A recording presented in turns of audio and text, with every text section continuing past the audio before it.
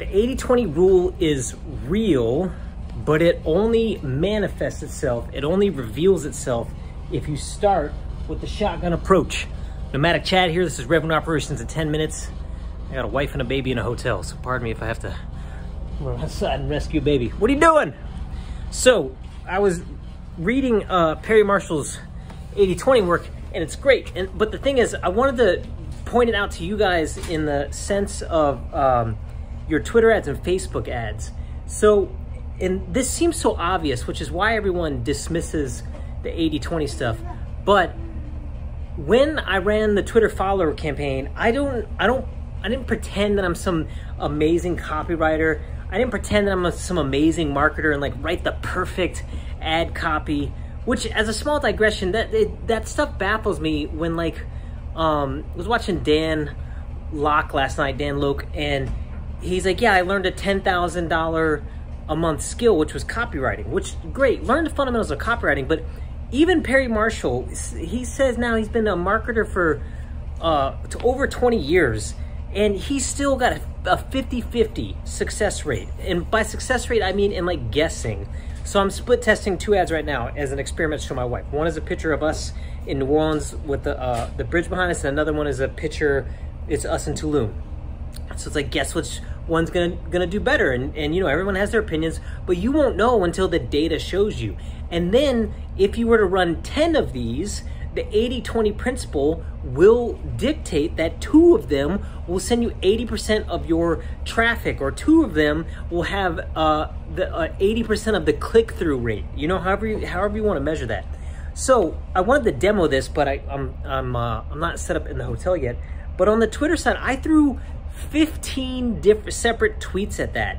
And then you just run it for a day, and I go through it. And any of them that weren't hitting that 14 cents per follow cost metric that I want, you dump it. And then you can start looking at ones, and you see that there'll be 1 or 2 that significantly outperform all the others. And that is the real key to success. That's the real actual success secret to direct marketing. It's the ability to test, it's the ability to trial and error, and it's the recommendation to put your ego down and don't actually think that you've got the best words in the world. Like, just swapping 2 words makes a difference. Changing a headline, going from fear to pleasure to ugly picture to pretty picture. Like, we think a hot girl on the ad's gonna sell everything, or a smiling face is gonna sell, and sometimes it's the weirdest little, like, that body fat loss one, which like ugly ad campaigns, they win oftentimes. So and I am going to do a demo on this when I get set up in the next hotel, because I want you to see. Right now, I'm running Facebook ads again on the ClickBank front ad offer, but it's a mystery to me. I don't actually know which one is going to win. So the most important part of this is to launch as many of them as you can. You know, don't just sit there with one and start fine-tuning everything. So I've got 2. Which, by the way, Facebook has taken so long to approve ads in their ad sets. So I've got 2, but my goal is to have 5 to 10, and then to keep spinning that up. Russell Brunson has a good story about that too, when he compared his ad set to Dean Graziosi, and they didn't know why his book funnel was working so much better. Look at that. There's a baby in the mirror. And then when they finally looked it over, the only main difference was that Dean Graziosi had a shit ton of media. So that's my takeaways now, also even later in my years, after having done this also for 20 years off and on, at least on the ad side of it. I used to really go in there and just try to write 2 good ads and then split test them, and everything felt fun because you're split testing.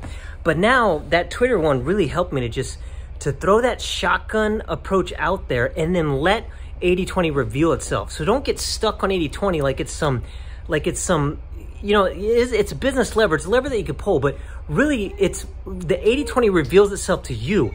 And then it's your job to shift everything to the right. So to get rid of your laggards and to let your top ones really perform. And then the exponential power of the 80-20 really takes off. So let that sink in for a little bit. We'll talk more about that. I'll point down to some of Perry Marshall's work, but really it's about shifting all that to the right. So dropping your laggards and then trying to beat your best performers. And what you will find, in fact, Peter, man, One Up on Wall Street.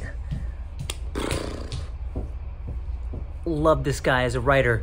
He calls them the 10 baggers. And his whole point is you only need one 10 bagger and you're rich. So keep hitting those, keep going for those base hits, and then cut your losses quick on the ones that don't work. And then when the 10 baggers come in, you're rich. And that's the same, it's the same thing that works in the direct marketing sphere. Cut the laggards, keep trying to beat the top one, and you're gonna land on one that just hyper converts. And then you scale the thing as hard and fast as you can and keep going. So, moral here, wrapping up. 80-20, it's a real thing. It's like gravity. It's a law of physics. It's just a phenomenon that happens everywhere we see it. However, you can't just go into this and think that you're gonna drop 80-20 into play. What you really do is go with the shotgun approach, put so much out there that you allow the 80-20 to reveal itself. And then as the 80-20 reveals itself, you double down on what's working, create more of that, and you cut the laggards.